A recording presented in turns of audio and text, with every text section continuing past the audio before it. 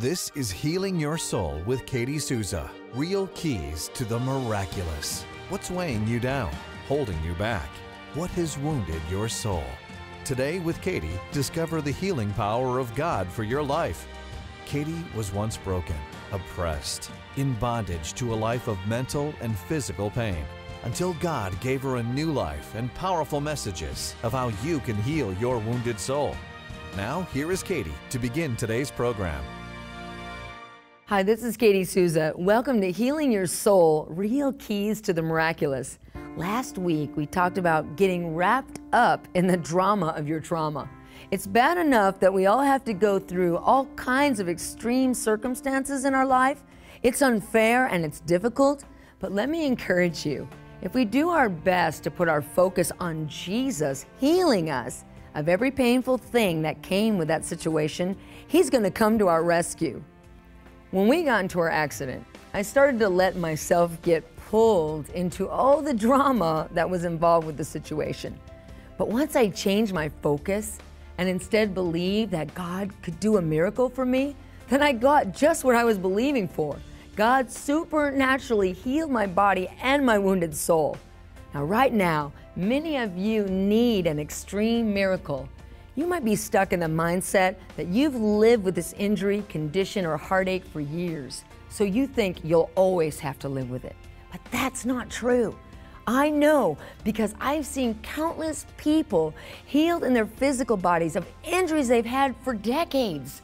And it happened when they got their souls healed of the trauma. Throughout all these programs, you've heard me teach about a power called dunamis that comes to us through the resurrection of Jesus.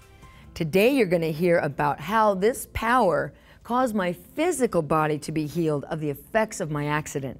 Remember, the word dunamis means excellence of soul, and it also means the power to perform a miracle.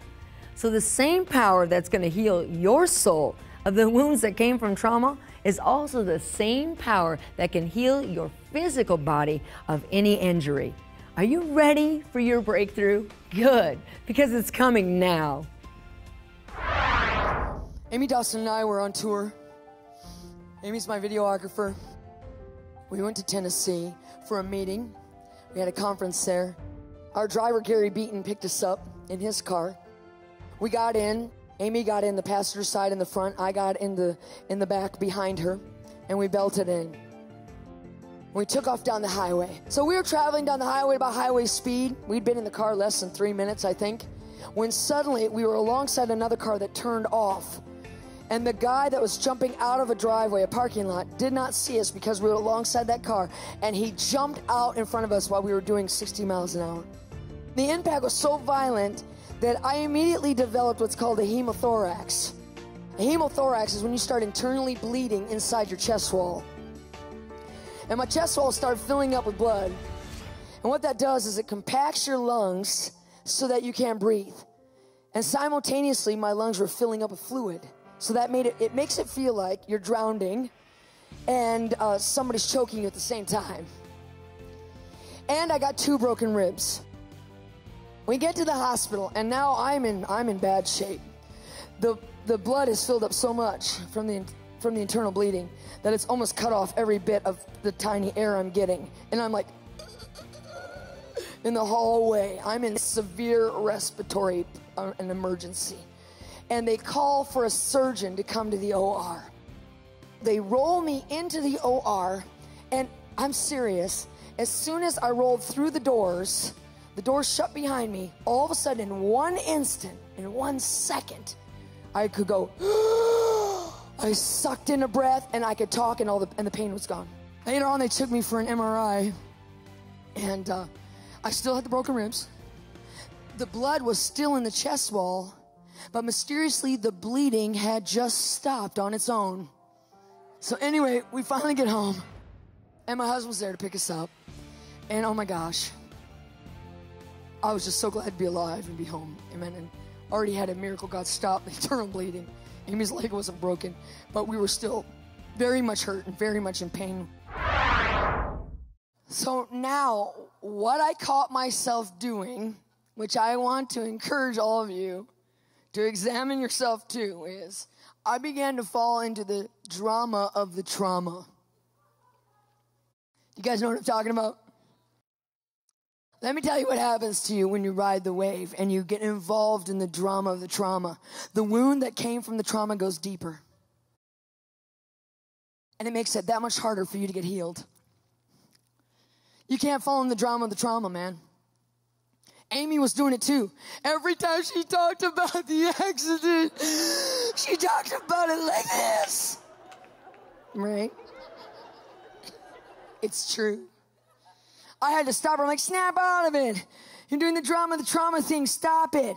I said that to myself after a week of these doctors every day and the pain pills and the poop and the vomit and all the other stuff. I finally said, stop it. Snap out of it, Kate. You're falling in the drama, the trauma. Because I was in really pain, but my own attitude, my own soul connection to the accident and the pain was making it worse. And I was like, you know what? That's it. I am not going to do this. I went back to the doctor and I said, look, don't give me no more pain pills. I don't want those things no more. Now, look, I'm not preaching a message that you can't have a pain pill, so don't write me an email, okay? I'm just saying for me, it didn't work. And for me, you got to get healed in your soul for stuff like that to even give you some help, okay? So I cut off the pain pills. And now I'm in really big pain. It's like after you say, I don't want those pain pills, and you go, oh, rats. Did I say that? Check my pulse. Am I all right? Yeah. You know, it was really bad. And so I was in real pain after that because my ribs were still broken. And I had lacerations all over my body. And so I was like, God, you know what? I can't do this. I've got, you know, meetings were being canceled. I was supposed to go into a prison event. I was like, God, I can't miss the prison event. I was supposed to go to Brazil. I had all this stuff. And I was like, this can't happen. I said, I need another miracle. I see thousands of miracles. I've already had one. You stop my internal bleeding. I'm going to believe for another one. You're going to heal my ribs. Take this pain away. So I remember I called all the peeps together. I called the generals together and all my intercessory team, and they came over to the house. And Sion, who's online now, I think, from London, is she still there? Yep. She was online too. And I said, come on, we're just going to soak my soul of this trauma and get rid of it. And the same power, dunamis, that makes your soul healed, makes you excellent soul, what does it also do? What is one of the meanings of dunamis? The power to perform a miracle. I was believing that same power that would heal me, the wounds that came from the trauma, could also heal my ribs. Will also give me creative power to heal my ribs. So we sat there and we soaked and we prayed, and it was like about an hour or so. And at the end of the soak, Sion from London, she was on the Skype, and she said, I saw a vision. I saw a vision of a waterfall pouring over your ribs and a rainbow. And I said, oh, that's great. That's great. Waterfall, cleansing, rainbow of promise. That's awesome. Now, I didn't feel anything at that moment. I was in agony at that moment, as a matter of fact. I'm like, okay, I don't feel it, but I receive it. Amen. And then the rest of the night went on, and I was in such pain. I went to bed. I laid there in bed. I couldn't even get comfortable. I couldn't move. I couldn't get to sleep. My husband came. I couldn't sit up by myself. I couldn't roll over. I couldn't do anything. I'm like, help me, rub my feet, do something. I'm in agony. Help me. So he did as best as he could. And I finally went to sleep. And when I did, I had a dream. I had a dream that a woman came into my room, and she was painting the wall. And all night long, it was the same dream over and over again. Painting the wall in front of me in my bedroom. Painting. And I couldn't make out what the painting was. And then suddenly in the morning, right before I woke up, it all came into focus. She had painted a huge picture of a waterfall. Seconds later, I woke up, and all the pain, just in my ribs, not the rest of my body, but in my ribs, was completely gone.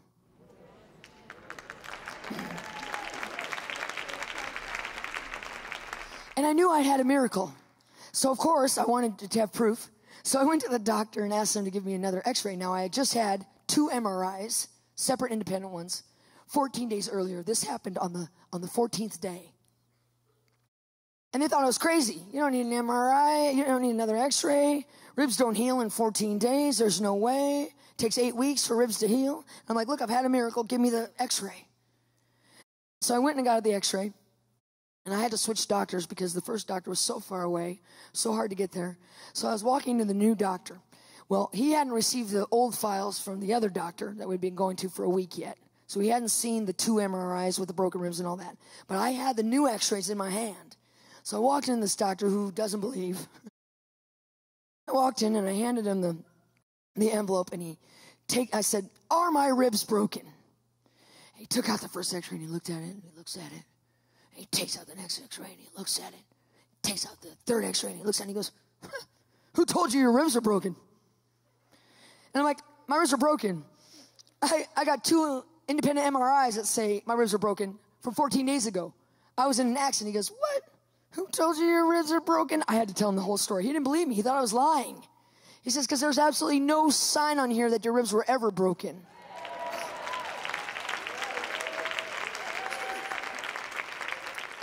I'm told that when you break a bone, you can always see that bone. But there's no sign that my ribs were ever broken. Amen? When I was first sentenced to 13 years, I thought, oh no, I'm going to be here forever. But as the years passed, I realized that God had me there for a reason. Not just as punishment for my crimes, but to be changed, healed, and empowered. And now I'm taking everything God taught me and I'm using it to heal hurting people all around the world.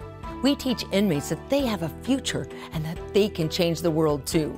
If I can do it, they can do it, and you can help. Today, with your support, you are giving hope and healing to a life that may be in a desperate need of a change. Call now. And when you do, Katie would like to thank you for your gift by sending you a copy of Made Perfect in Weakness 3-disc set. With your gift of $35 or more, you will have a part in putting God's Word directly into the hands of a life that is ready to change. Call toll-free 1-800-789-7895. And as a thank you for your gift, Katie will send you a copy of Made Perfect in Weakness. Are you still suffering today from an accident or injury that happened years ago? Are you still in emotional or physical pain from a traumatic situation? In this CD set, Made Perfect in Weakness, I show you how to get healed of the mental, emotional, and physical pain that comes from trauma. I've also included 60 minutes of prayers that I personally lead you through that will bring major breakthrough. Call now with your gift, 1-800-789-7895. Help Katie reach out to thousands of prisoners with a powerful message of God's ultimate healing power. But let me just finish, and then we're going to activate. Amen? I really feel I know why that I got 2 miracles so easily. It was so easy. Within 2 weeks, I got a miracle that saved my life and then a miracle that healed my ribs.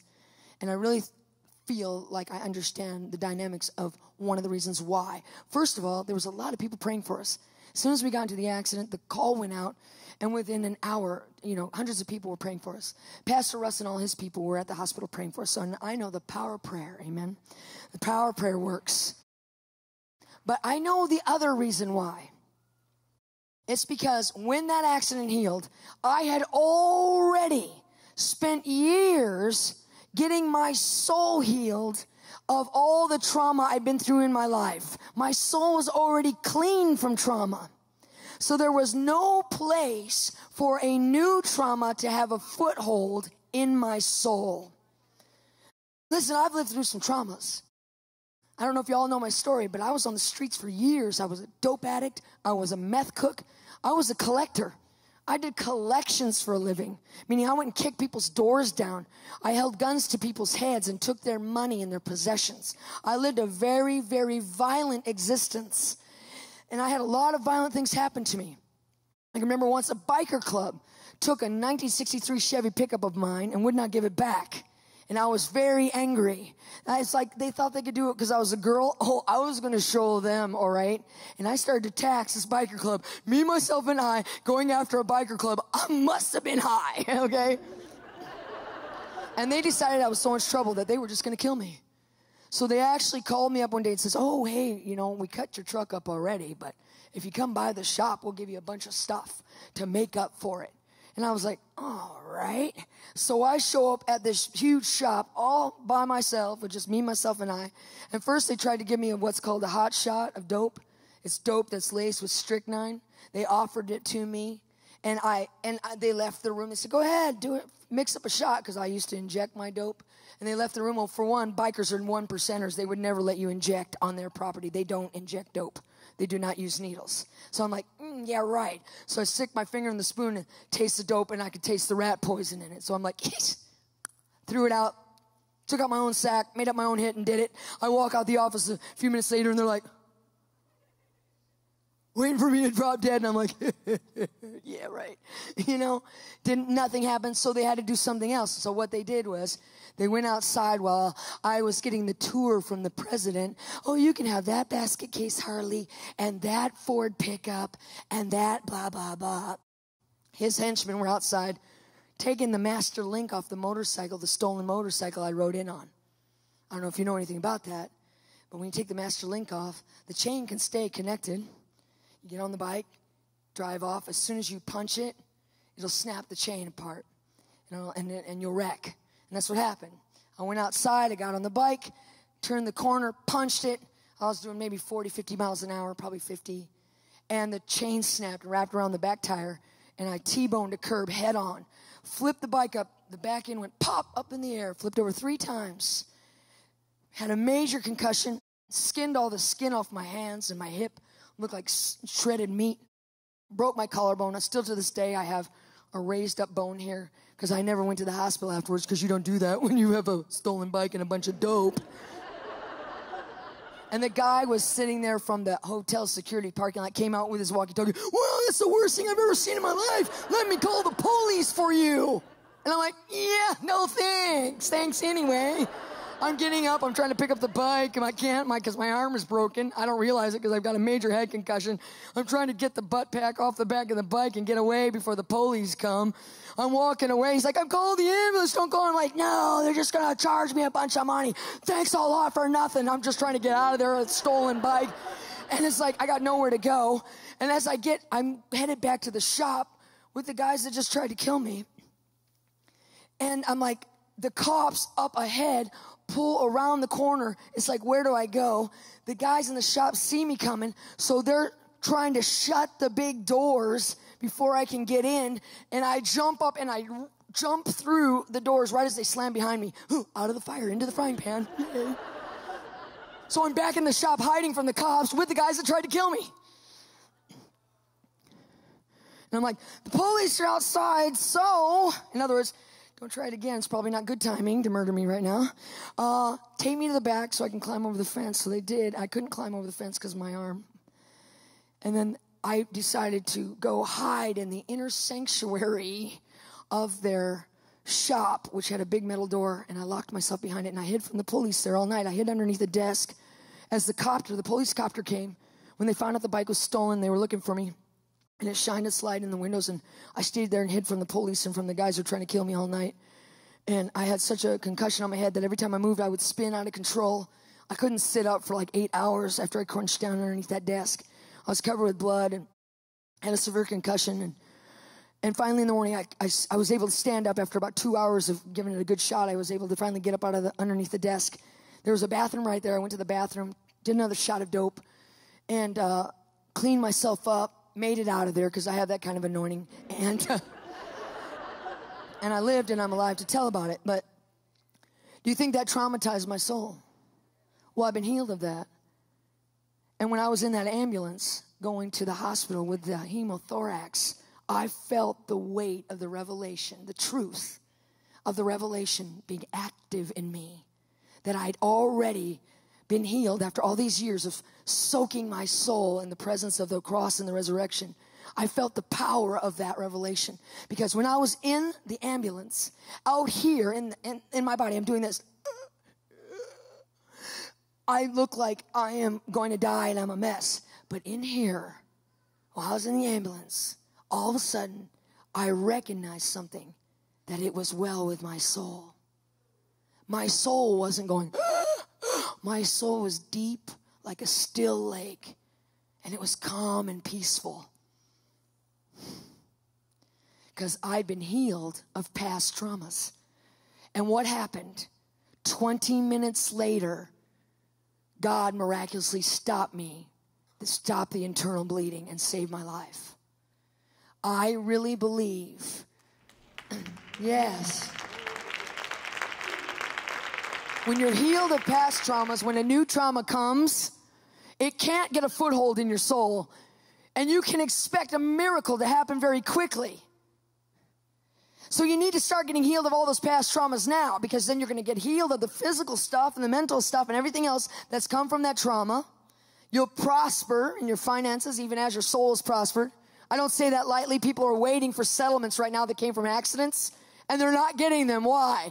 Because there's a wound in their soul that's stopping the blessing from coming. You will prosper even as your soul prospers.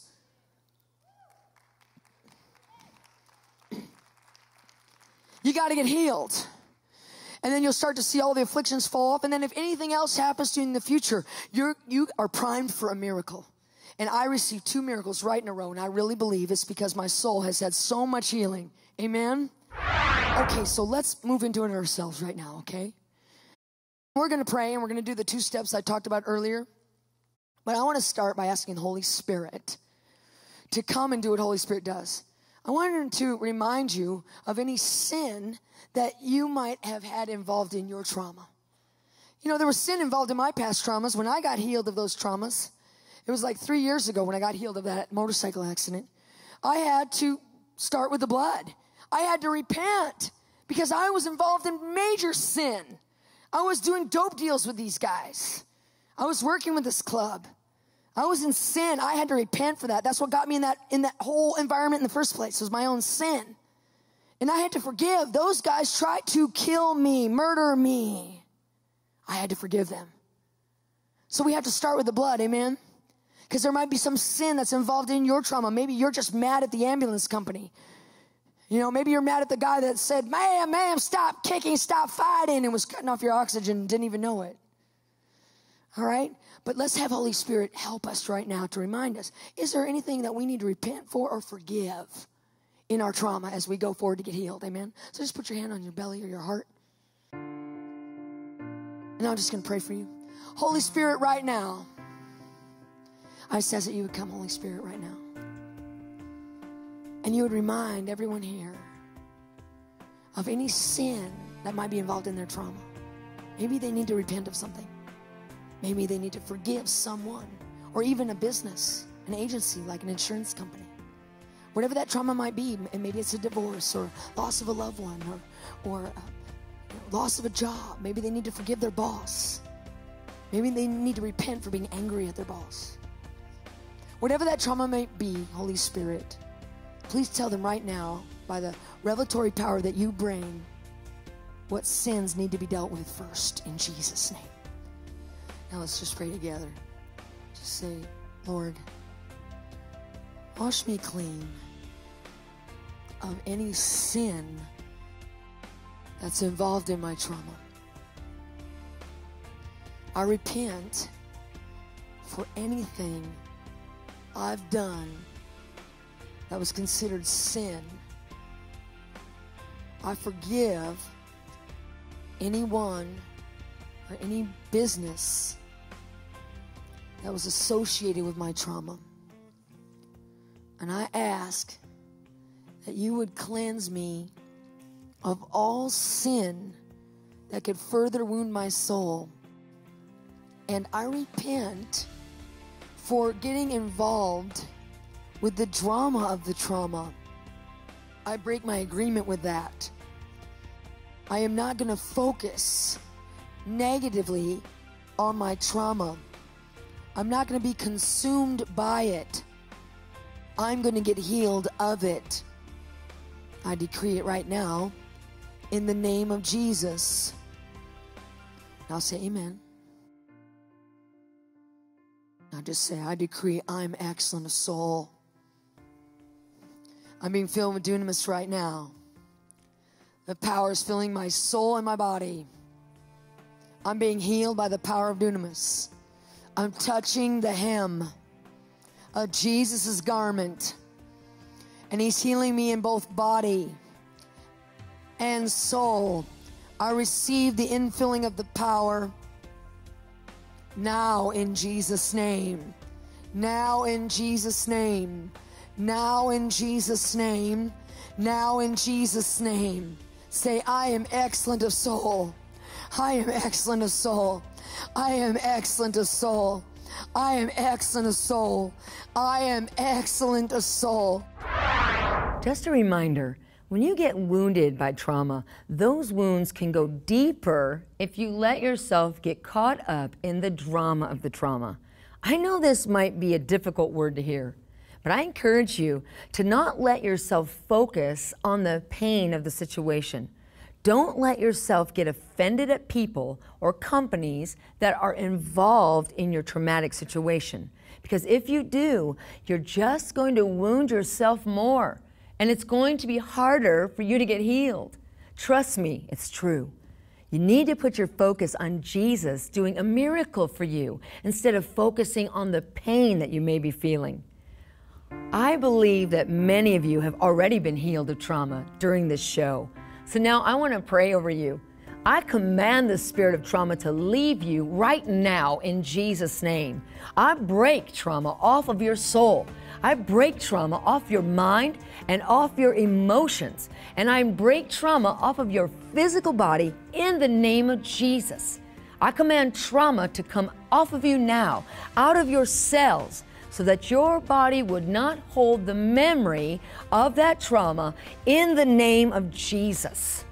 Now, be free of pain, guilt, and shame. Be free of agony, anger, and offense. Be free of depression, self-pity, and anxiety. In the name of Jesus, I command your body to be healed of the effects of every single trauma you've endured. Be healed now in Jesus' name, in the name of Jesus. Amen. When I was first sentenced to 13 years, I thought, oh no, I'm going to be here forever. But as the years passed, I realized that God had me there for a reason, not just as punishment for my crimes, but to be changed, healed, and empowered. And now I'm taking everything God taught me and I'm using it to heal hurting people all around the world.